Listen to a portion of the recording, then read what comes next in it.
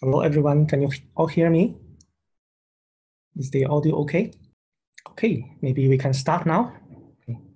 Let me share the PowerPoint screen.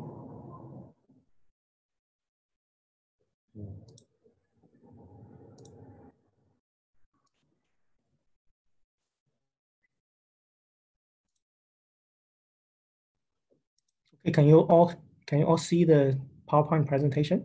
Okay, it's working. Okay. Okay, let me turn on the PowerPoint show. Okay, shall we start now? It's okay. Yeah. Good evening, everyone. Welcome to our podcast. I don't know whether we call it podcast or broadcast at this during this special period. Hope everyone is doing well at home safely. Okay, so for today, I'll take some time to share with you some of the latest developments that we have been observing about how we can use AI to fight COVID-19, or how AI can help us in various aspects in terms of our combat with COVID-19. Okay. Okay.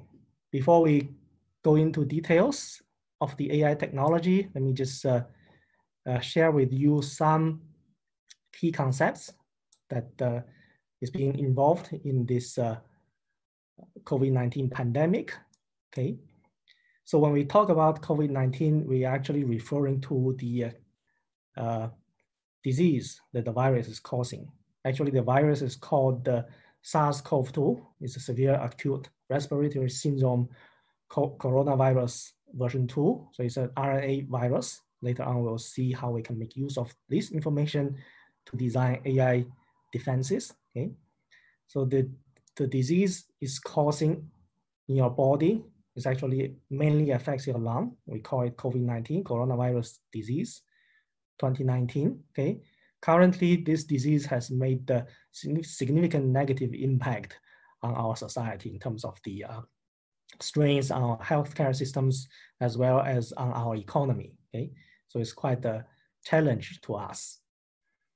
So far, when we try to summarize the involvement of AI technologies against COVID-19, I did a little classification of the categories of technologies available currently. So I selected some works that has been used in hospitals, which are our first line of defense against COVID-19. Some other applications are emerging in the economic arena, which is our second line of defense. Sorry, there's a typo on my slides. I meant to say this is our second line of defense in terms of making sure that our economic life is being affected as the effect on our economic life is being mitigated as much as possible. Okay, is the third part is in terms of in the labs. Okay, how AI can help us design treatments in the labs. So this is an area where we can mount our counter-strike against the COVID-19 disease. Okay, so let's see some examples. Okay, so in hospitals, the application I have selected in hospitals is about healthcare robots. Okay, so with the COVID-19, we can see that a lot of severely affected areas, they have their hospital, they have their healthcare institutions severely overwhelmed by COVID-19. Okay, we have a lot of situations where we are short of staff, we are short of, they are overworked. Okay, which affects how they deliver care to the patients. And also there's a shortage of protection equipment from time to time at different locations. Okay, so we want to see, is there any way that AI can help us to alleviate mainly the resource shortage in the hospitals. Okay, so I want to highlight the work that I know of, which is with our collaborator from Shandong University in China, which is the one of the worst affected areas by COVID-19, and they are also among the first to start to think about how they can fight back against the disease. Okay, so in this joint Shandong University and NTU Research Center for AI, we are developing some solutions involving healthcare robots. Okay, this research center has been started last year in July. Okay, it's a collaboration between Shandong University and NTU. Okay, where from the very beginning, the focus of the research here is how AI can help with the various aspects of urban life. Okay.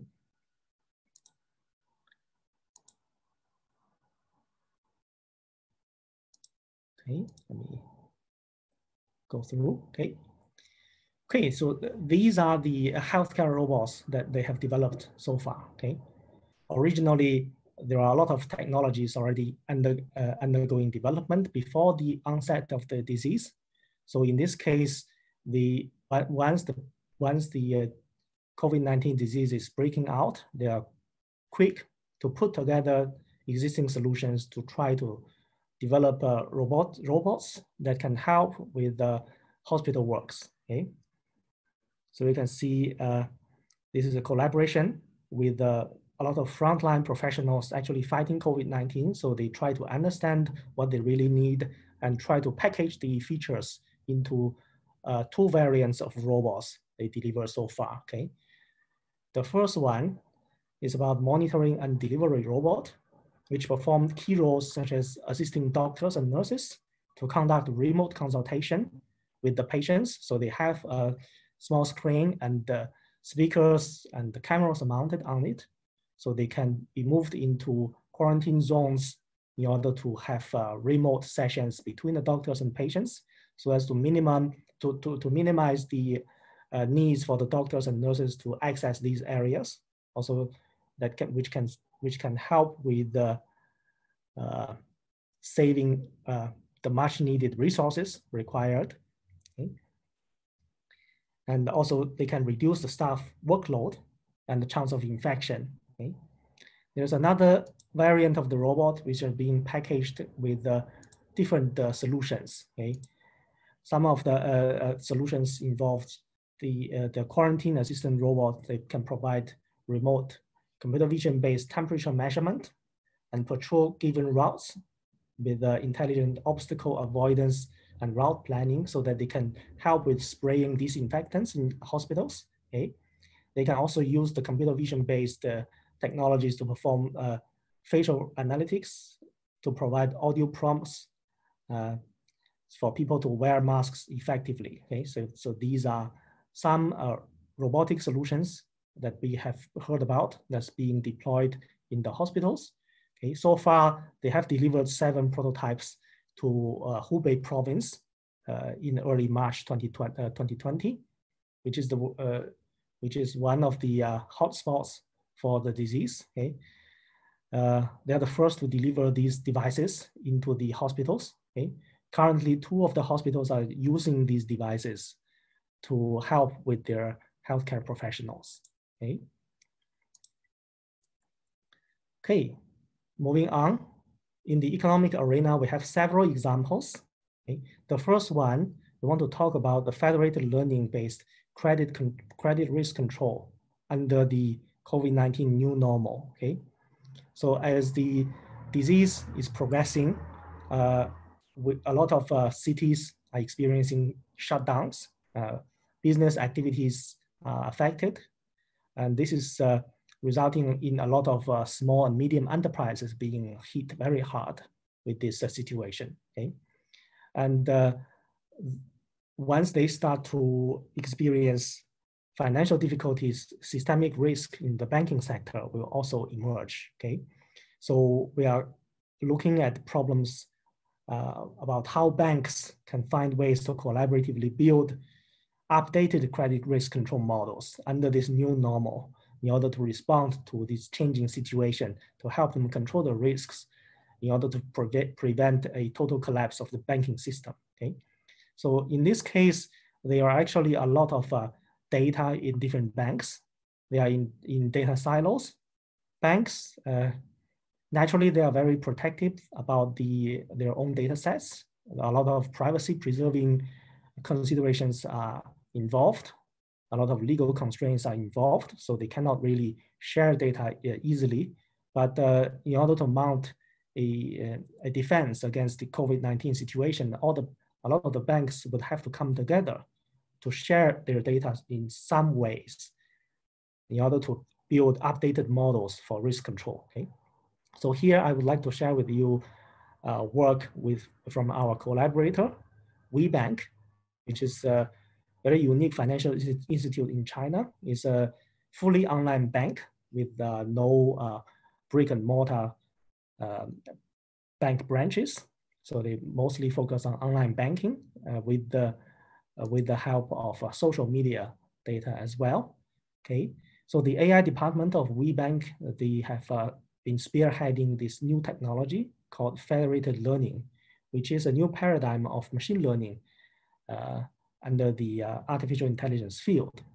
So you can see here, it actually provides a way for different institutions or individuals to so-called share their data, but never expose their sensitive data in reality. What they do is actually moving the training of model into different data owners' machines, so that the training would happen at where the data are. And after training is done, they follow secure protocols to transfer back the trained models to the central aggregator to combine them together into a federated machine learning model, which theoretically can achieve equivalent performance as if all the data are being transferred into a central location for training. Okay? So this kind of technology has been used by WeBank to design small and medium enterprise credit risk analytics tools to help financial institutions control their risk with regard to this special group of businesses which are hard hit by the coronavirus situation. Okay, you can see the model they have built have been shown to achieve significantly improved accuracy in terms of predicting credit risk compared to the situation where each individual bank would just use their own data to train a model and try to make the predictions. Okay? So this actually can help the entire banking, the entire financial industry to find a way to control, to mitigate the risk as a result of COVID-19. Okay. Recently, we have actually published 2 books on federated learning. So these are the first English book and the first Chinese book on this topic. So if you are interested, you can find out more information about this new paradigm of machine learning that can gain trust from the users through privacy by design. Okay. Another example in the economic arena involves satellite imaging analytics to support economic activity recovery. Okay? So this one is also from our collaborator in WeBank. Okay? So after the initial lockdown, so China now is starting to restart its economic engines. Okay? Actually, the COVID-19, they caused tremendous shock to a lot of economic recovery, economic activities. And the recovery process is uneven. And a lot of the traditional indicators, such as CPI, PMI, and interest rates, they are not really updated in real time. And it's very difficult in this situation when everything has changed to make predictions or estimates as to what extent the economic activities has recovered. So we need to find some new ways to enable governments to keep a tab on the pulse of economy almost in real time. Okay, so in this case, the AI department of WeBank is leveraging satellite imaging technology to provide an alternative set of indicators to help the government find ways to monitor economic activities. So you can see satellite imaging, they can come in a lot of different ways. Okay? Some are visual data, some are infrared data, some are from other spectrum of sensing. Okay? the Moonshot project is this is the name of the platform WeBank AI department has developed. It combines deep learning. They combine various techniques from deep learning to form a solution that can use the spatial temporal data from satellite imaging in key areas of China to produce economic indicators, alternative economic indicators to analyze to what extent economic activities are restarting. Okay? Here is one example. Here is a small area from the satellite imaging analytics. So this is an image of Baogang, which is a steel mill in China. So by comparing the satellite image as of the end of December 2019 to the end of January 2020, intuitively we can see some difference in these images. Those red spots that represent hotspots as a result of refining activities in the steel mill. By converting the differences between these images that are taken over similar areas over different periods of time, WeBank is actually developing deep learning-based segmentation models to predict the change in production of Baogang. Their estimation is that the activity has been reduced by 30%, around that number, which is later confirmed to be quite accurate. Okay? So this kind of technology can be easily scaled up to provide large-scale and real-time tracking of multiple industry production situations as the pandemic evolves. So this is quite a handy tool for governments to keep a tab on the economic activities over a large area. Okay? The last project I want to mention in the economic arena is a multi-agent testbed for COVID-19 in ride-sharing applications. Okay? So this is a project that I have been working on with our collaborators from the Alibaba City Brain project, okay?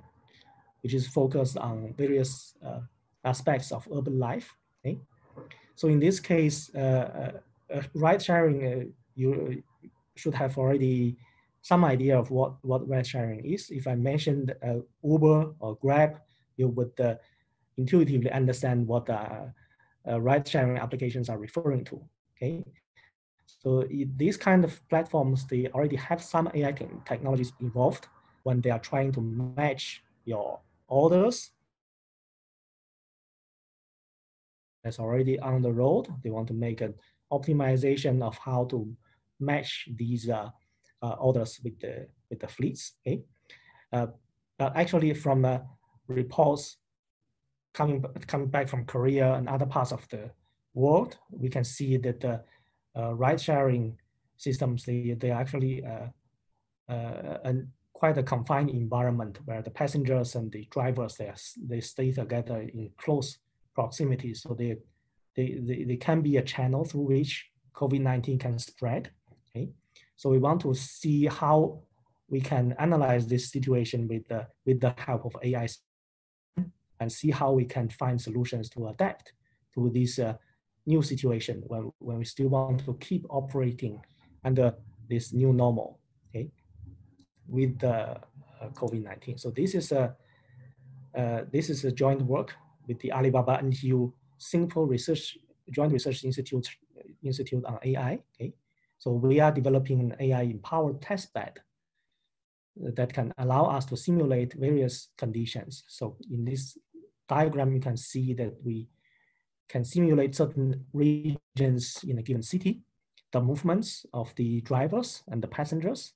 And we also incorporate the order dispatch algorithm that's being used into this situation to simulate with high fidelity as if things are happening in the real world. And then in this case, we can inject the infected population under various configurations and also put in different policies for the drivers to respond to.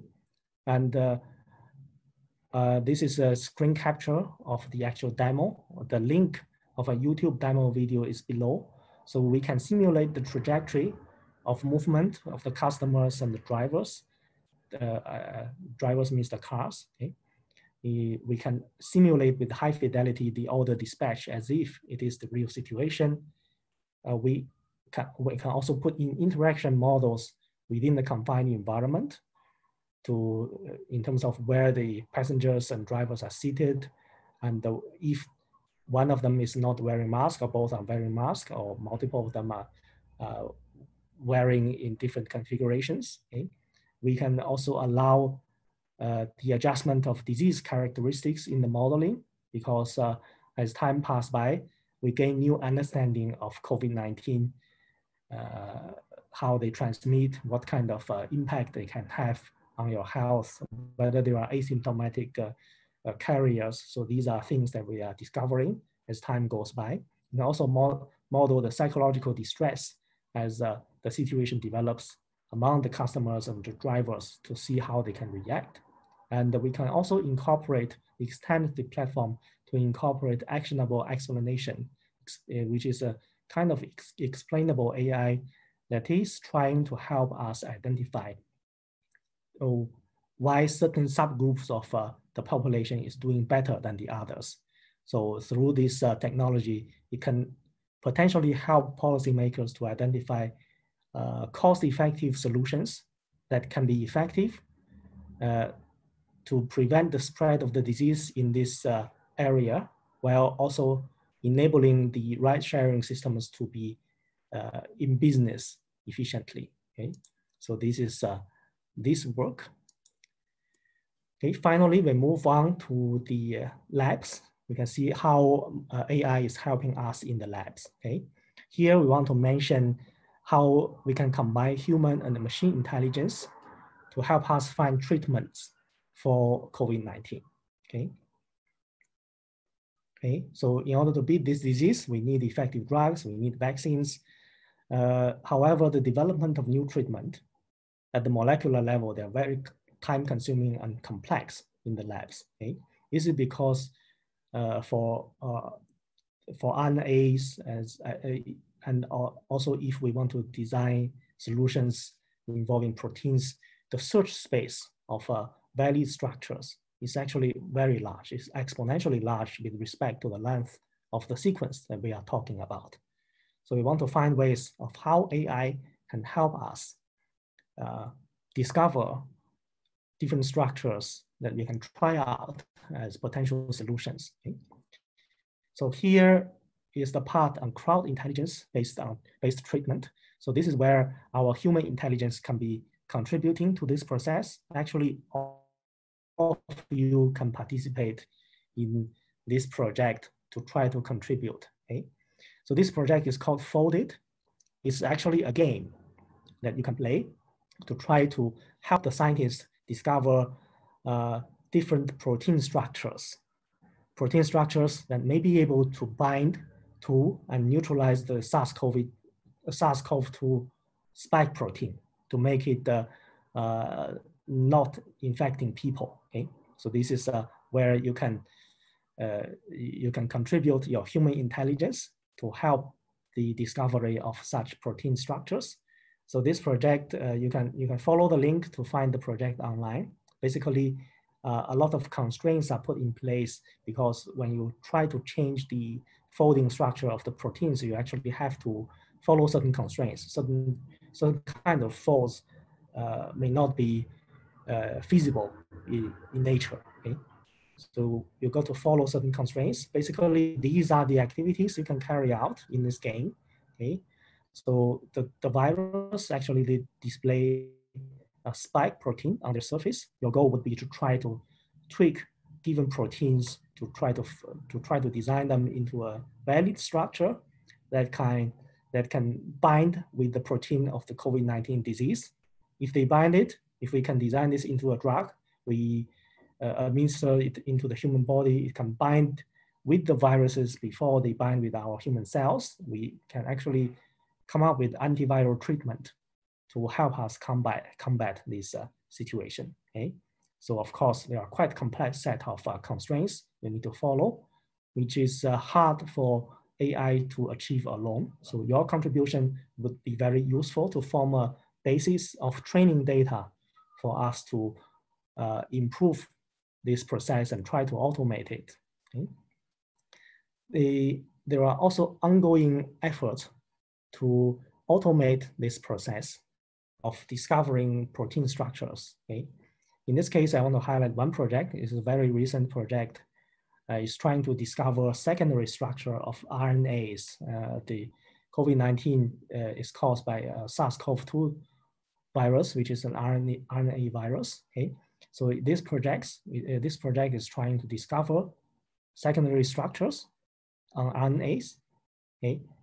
And of course, this process is also very time consuming in the labs and also very expensive if we want to do this through experimental assays such as X-ray refraction, diffraction, which is quite expensive and slow. Okay? So in this process, so in this problem, Georgia Tech is a group from Georgia Tech is developing end-to-end folding technology. Okay? So this is a deep learning based end-to-end machine learning model, which can help us come up with various valid and promising secondary structures of RNAs. Okay? It's consisting of two parts. Okay? The first part is a deep neural network called deep score network. Basically, it's analyzing the ordered sequences of bases being passed into it to try to predict the secondary structures. However, the model alone cannot work because a deep learning model alone cannot work in this situation because we have a lot of constraints on what kind of structures are valid. We cannot just generate structures that appear to be useful to our objective function, but there are certain constraints we need to follow. So this part is quite hard to incorporate into a deep learning model, or if we leave it for the deep learning model to discover, it's quite inefficient. So they also combine a constraint optimization post-processing step, which essentially allow them to put in to formulate the constraints into the objective function. Okay? The end-to-end training, the training doesn't end at the deep neural network part. So the feedback is not directly from the neural networks, but to the other end, once the RNA secondary structures are being generated after they pass through the constraint optimization process. In this way, the end-to-end training can allow the network to recognize, to actually take into account the constraints from the human knowledge that the designers has put in place that can help them evolve future RNA secondary structures they can predict. Okay? So you can see, compared to the true structures in the experiments so far, compared to the true structures, the E2E4 technique, they can generate very similar predicted secondary structures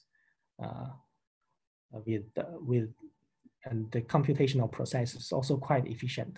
Okay, so this is for most cases, this algorithm, they produce structures very similar to the ground truth, which is on the left. Okay, and it's also working very well for RNA sequences that are very long and difficult to predict. So this represent quite a useful progress in the direction of applying AI to help us design antiviral treatments. Okay, so these are the projects I want to highlight to you about how AI can help us fight COVID-19. So basically, in summary, there are a lot of aspects in the fight of COVID-19 that AI can help. These three aspects in the hospitals, in the economic arenas, and in the labs are just some of my selections. Of course, there are other areas that they can be contributing to this process. Okay, a lot of very diverse AI techniques are involved, not only deep learning, but also other techniques such as optimization that can allow us to combine human knowledge into this process to assist AI to evolve with to come up with useful solutions. Okay, so there are opportunities for very large organizations such as Alibaba and WeBank, and also smaller groups such as research groups in the universities or even individuals to contribute to this process. Okay, the key is to have an open mind in collaboration. Okay, so at the end, I want to point to you about upcoming talks in the EnVision series. So thanks to our host. And there are a lot of interesting talks coming up in artificial intelligence, in blockchain, and privacy and security applications.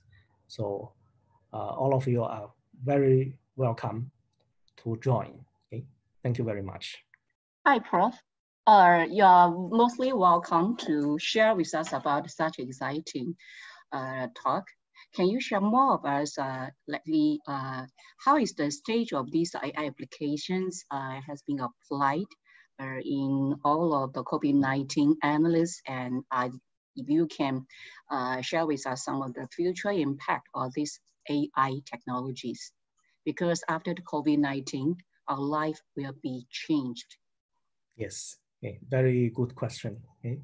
The examples I shared with you so far today, they are in various stages of deployment. Okay, for the first one, the healthcare robot, a lot of they're pretty much done with the development for this version. Okay, they are already delivering some prototypes into hospitals so far. So that one is quite, we can say that one is quite mature. Okay? Other technologies I've mentioned today,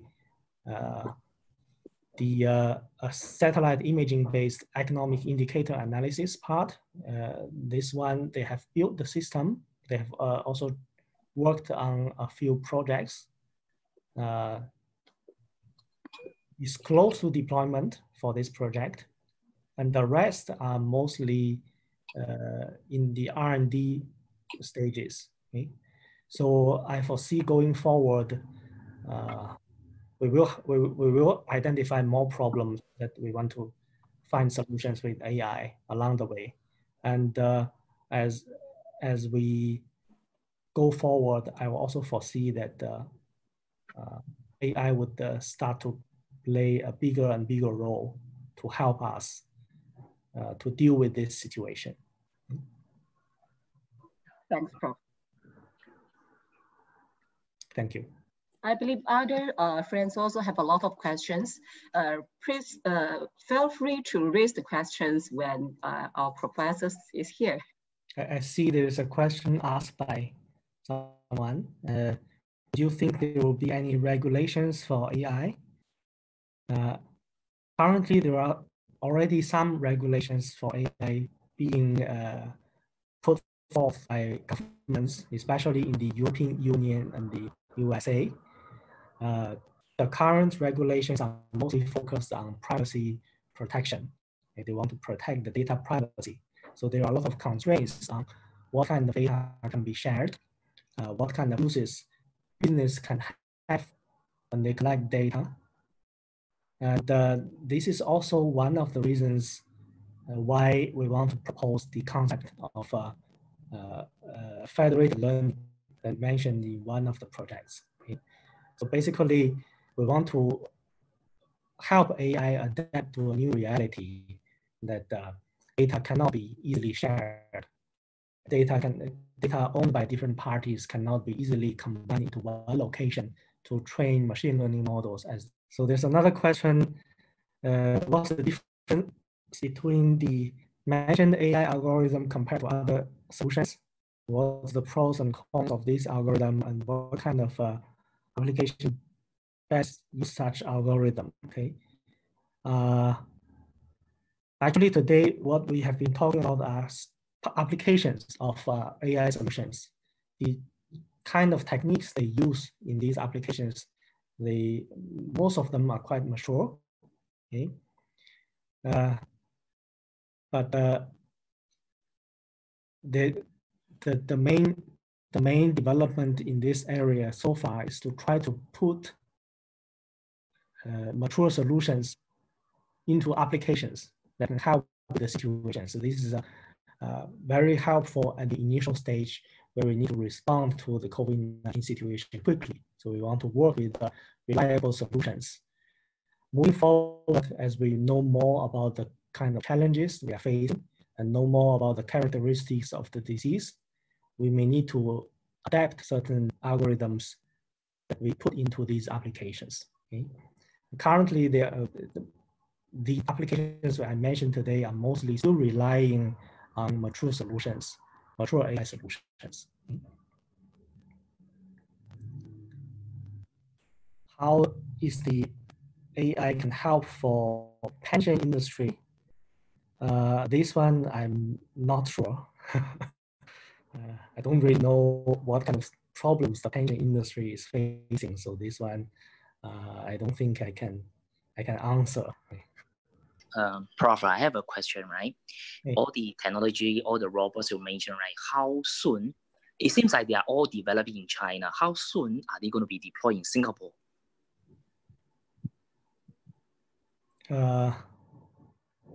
This one currently I'm not sure. Okay, when it comes to deployment, a lot of considerations need to be made. The reliability of the technology need to be considered, and also the kind of the urgency to use the technology would also be considered to make such a decision. Okay, so in China's case, especially in Hubei's case, they're really facing a severe shortage of both manpower and protection gear.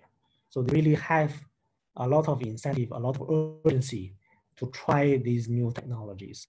A lot, of course, when you actually put the robots into hospitals, there will be teething problems. There will be unforeseen circumstances that you have to deal with. And for them, they are willing to try this at this stage. For Singapore's case, we are not really at that level of demand on healthcare resources so far. Okay? So for this case, maybe we will still want to take a cautious stance in terms of deploying these technologies. Okay? So maybe with the passage of time, we can learn more about the deployment experience, the kind of lessons they have learned in Hubei with these robots, so that we can be better informed and we want to make such a move. Thank you. But another point to continue with this point is that, with this COVID-19 and the Singapore economy, right, a lot of foreign workers may not be continue to work in Singapore with all this situation, right, going forward.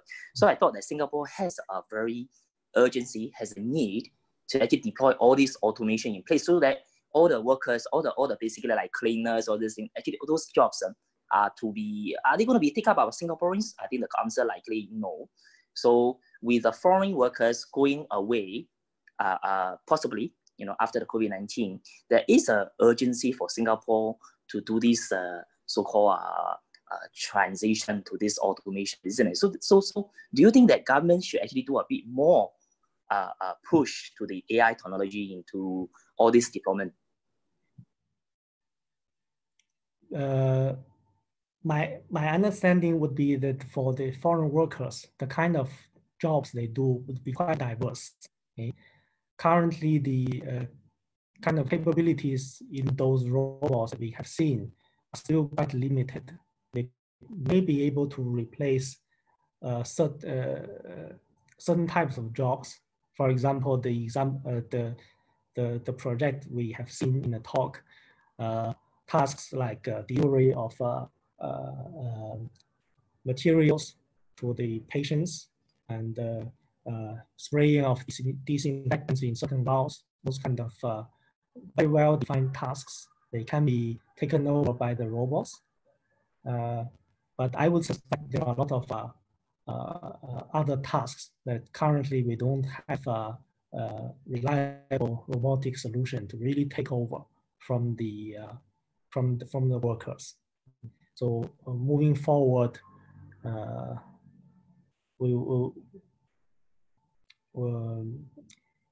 I would say that we still need a lot of work in this domain. in order to really replace a significant chunk of the type of tasks that the foreign workers can perform.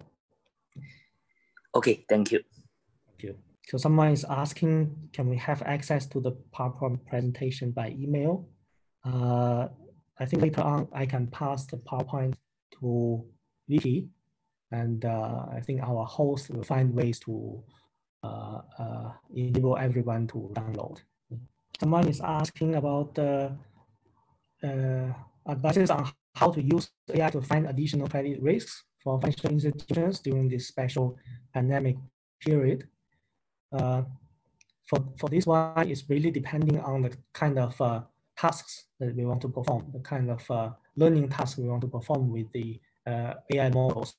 We can have situations where AI can help us identify potential risks with certain groups of borrowers, like SMEs and other type of borrowers.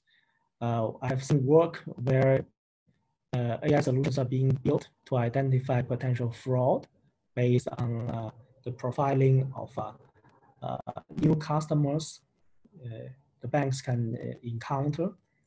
And in order to build models leveraging data from multiple banks, a lot of the problem actually is not technical. Okay? A lot of the times the banks they would have doubts about sharing the data. Okay? Sometimes it's not about the trust in the technology, but concerns about sharing their data would weaken their competitive advantage over their competitors in the industry. Okay? So at the moment, we still don't have a really good way to convince them to open up to the proposed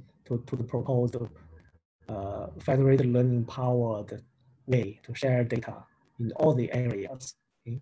For them to share data in defensive problems such as identifying fraud, identifying risks, this may be easier compared to other areas where potentially their competitiveness can be eroded if they share data with all their competitors.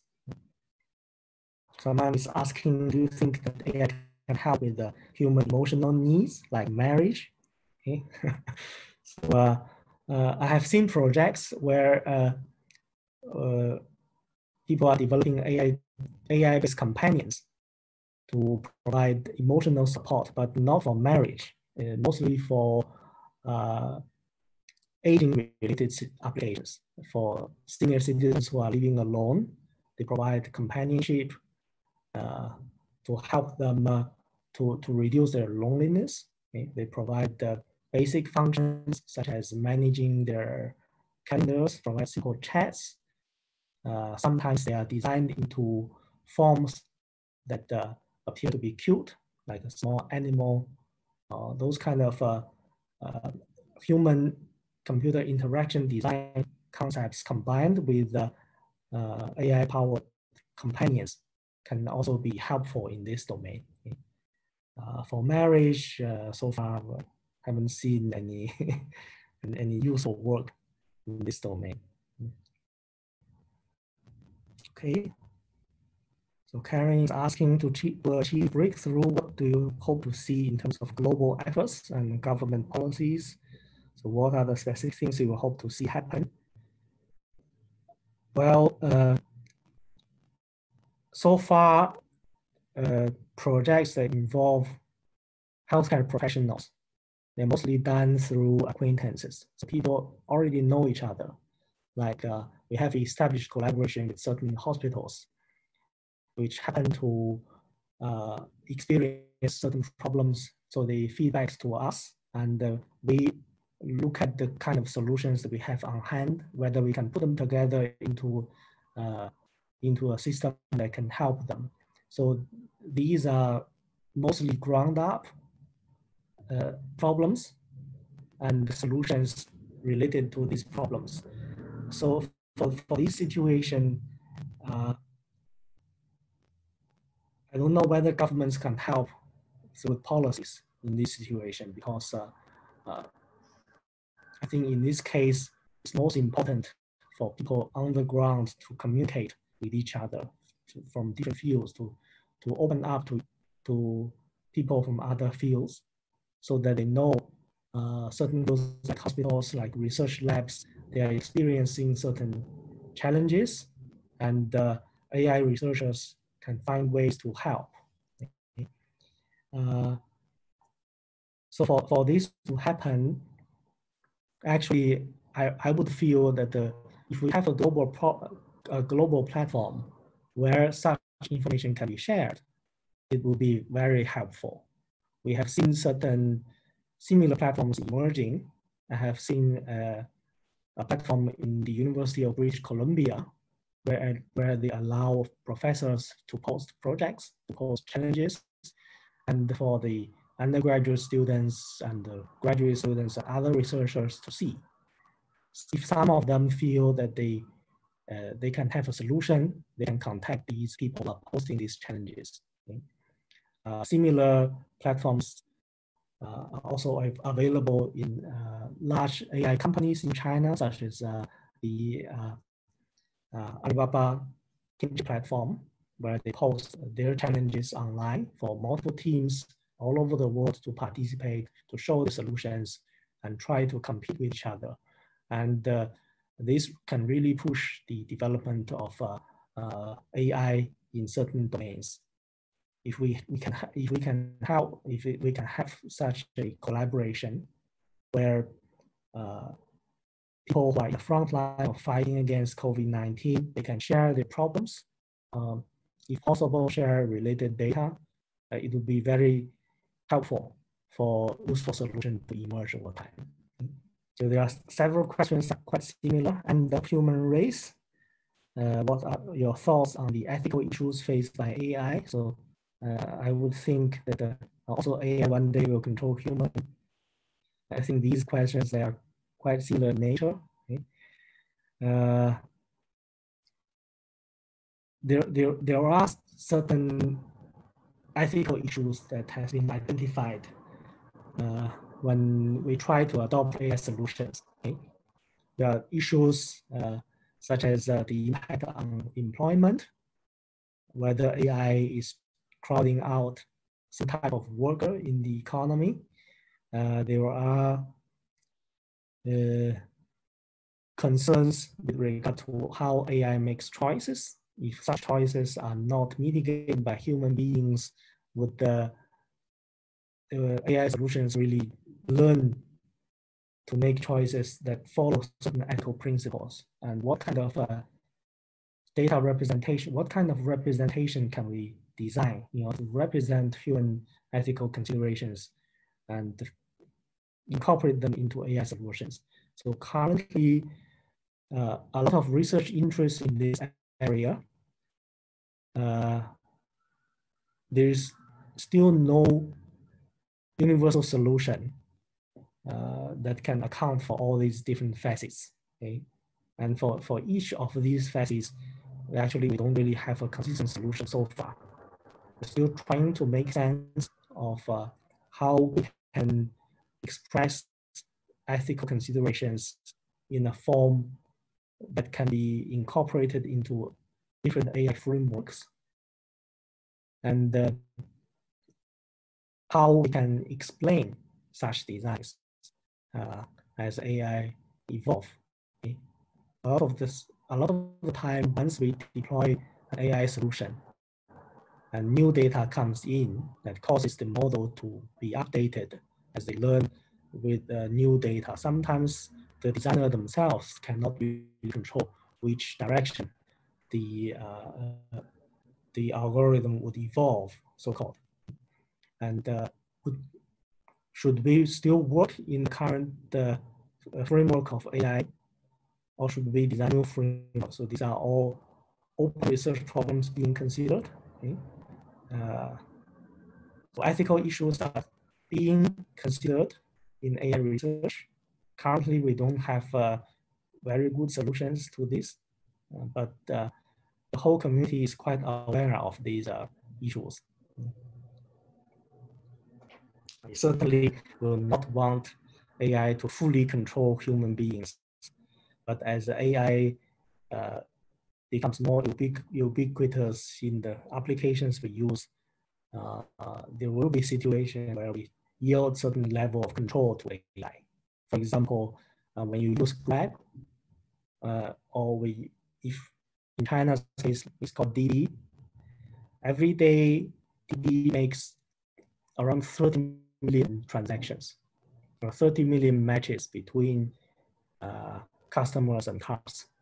This process, we have no choice but to relinquish our control of this whole process to AI, because we cannot really review each of the 30 million matching and to see, are we treating customers fairly? Are we treating all the drivers fairly? Are drivers being overworked?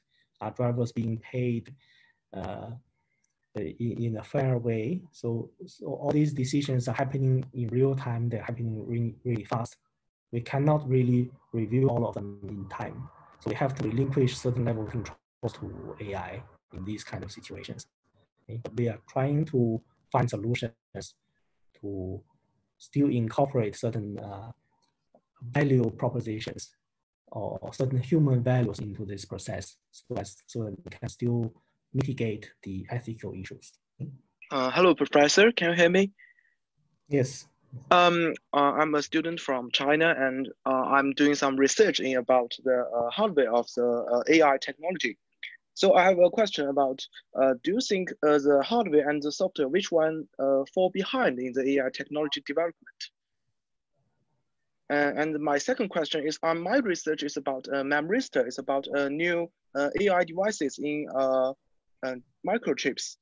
So how do you think about some new devices in AI technology? Are they something very useful or just something fantasy and useless? Okay, thank you for the question. Myself is not really a hardware person, so I may not be able to answer your second question.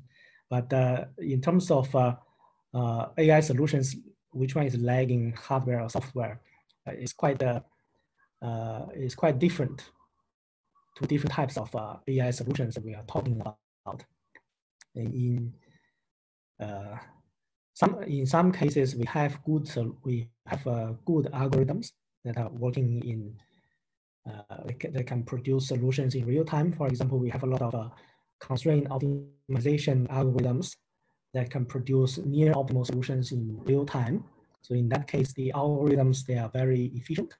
They're not really constrained too much by hardware. So we can, we don't need to rely on a lot of hardware in order to complete the calculation. But when it comes to training large deep models, or when it comes to computing certain solutions, for example, Shapley value, which is commonly used to derive fair solutions in AI applications. So those kind of computations, we don't really have efficient software solution yet, and we need to rely on parallelization or other hardware technique to speed up this process. So it's quite dependent on the kind of algorithms we talk about. So it's not a uniform whether software is lacking or hardware is lacking in the landscape of AI. Thank you. Host is telling me we can have maybe one more question. Are there any more questions? The last one. Well, if no, thank you for joining us, everyone. So hope all of you have a good night. Stay safe, and we see you again.